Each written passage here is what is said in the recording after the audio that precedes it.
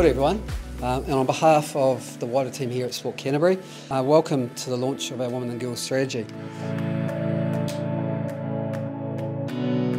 I actually didn't have a plan to get to where I am.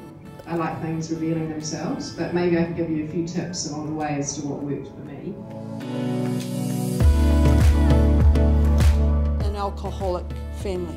It was tough, so sport gave me a gateway out. That's what sport made. It saved my life.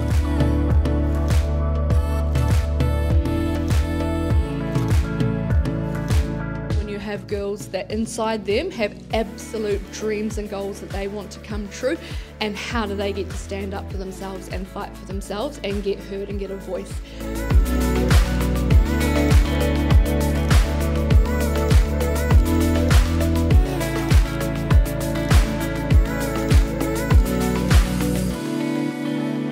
Big massive mihi to you for giving up your time and energy to spend it with us.